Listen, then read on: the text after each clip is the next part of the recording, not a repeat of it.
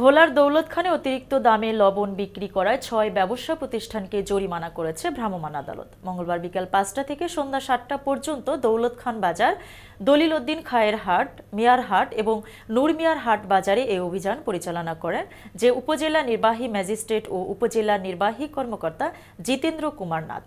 দৌলতখান প্রতিনিধি মোহাম্মদ হাসনাইন জানান, এ সময় দৌলতখান বাজারে মাই স্টোর থেকে ২০০ কেজি লবণ জব্দ করে দোকানটিকে সিলগালা করে দেওয়া হয় এবং দলিল উদ্দিন খায়েরহাট বাজারে দোকানদার মোহাম্মদ আলীকে ১০,০০০ টাকা জরিমানা করা হয়।